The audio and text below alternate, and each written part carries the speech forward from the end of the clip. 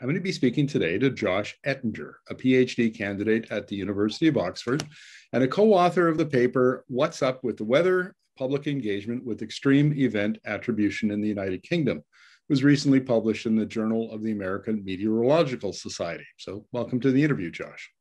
Thanks very much for having me. Now, I think we should start this interview with a definition of extreme event attribution, if you don't mind. Sure. So it's a growing field in climate science, and the way it works is essentially that climate scientists look at a specific weather event, and using climate models, they try to assess to what extent did climate change influence the intensity and or the likelihood of that specific event. And that goes a bit further than some modeling techniques in the past, where it was more focused on broader definitions of relationships between weather and climate. So the new thing here is we can really talk about how a specific event was affected. Well, let's use an example. I'm not asking you to do an analysis here, but just want to illustrate it for our viewers.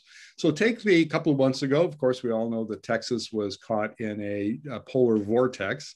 And I've seen a few media explanations that climate change was responsible for the polar vortex dipping down into Texas, which it normally doesn't do.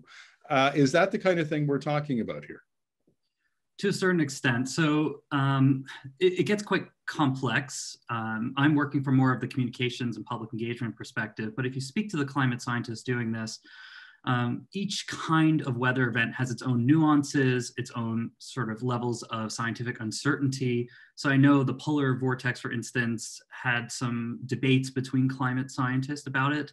But in general, we're trying to, uncover that relationship of what does climate change have to do with this specific event, and in what ways did climate change influence the factors or meteorological components of it?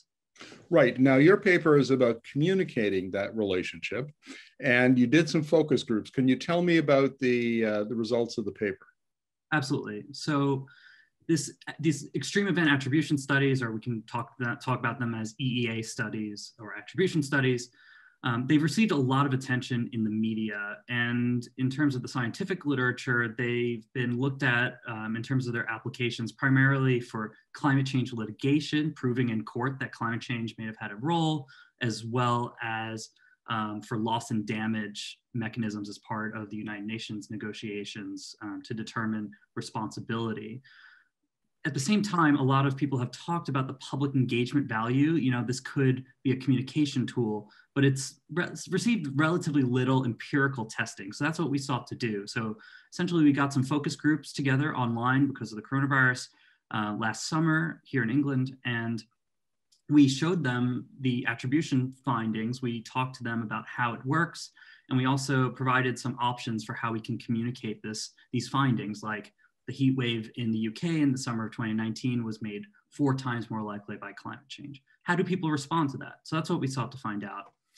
And through our analysis, we essentially looked at the opportunities and the challenges of communicating this. And we can get into more details, but essentially we found that EEA can be a useful communication tool, but there may be some nuances that are important to get across.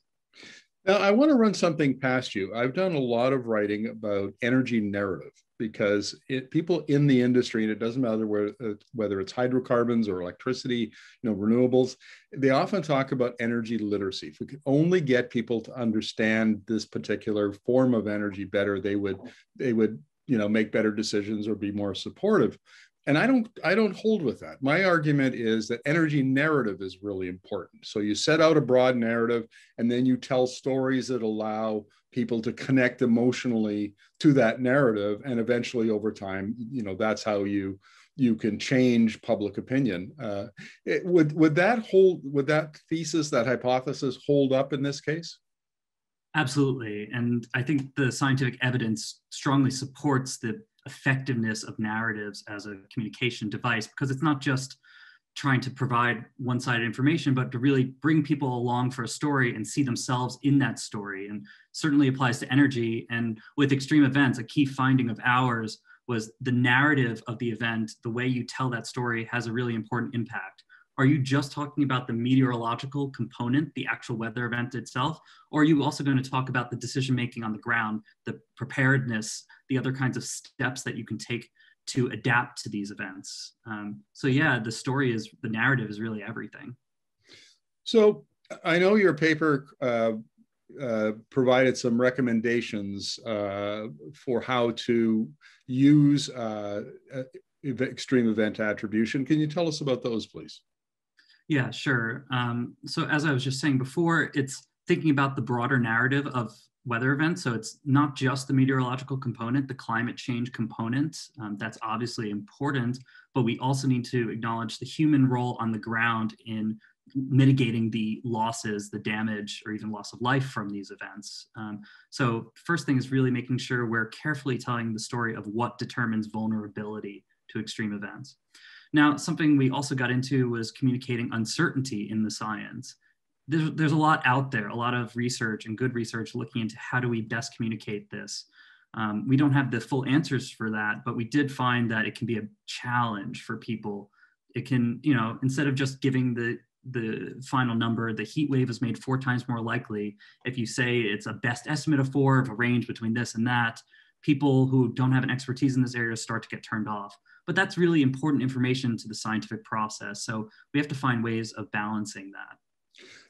I've struggled with this a little bit in my climate science reporting. We do some of that, and viewers who are interested can go to Energy Student Resources, and under there's a climate science category. And one of the things I found that helps, and we'll see if you agree with this, is at the end of the interview, I ask the scientist, do you have high, low, or medium confidence in your results? And the scientists love that question because they will tell you why they have high confidence, but then they'll also often point out areas where they have, say, medium confidence, which means that they need to do more research, they need to get more data, those sorts of things. And I think, is that a good way to communicate this kind of information? Yeah, it's an interesting question. And there's lots of studies that really get into the details testing these language options. That's the way the IPCC communicates often with their findings with these levels. I think just a broad takeaway from our study, regardless of what you're communicating about, using sort of jargon, avoiding jargon, and trying to just speak with regular words, low, high, medium is good. Potentially better than some other kinds of terms that make it a little harder to detect, okay, what's the broad takeaway here? What is the scientist saying overall? But at the same time, providing opportunities for those who want to dig deeper into the science to enable them to do that. Josh, thank you very much for this. Very interesting insights. Really appreciate it. Sure, thanks.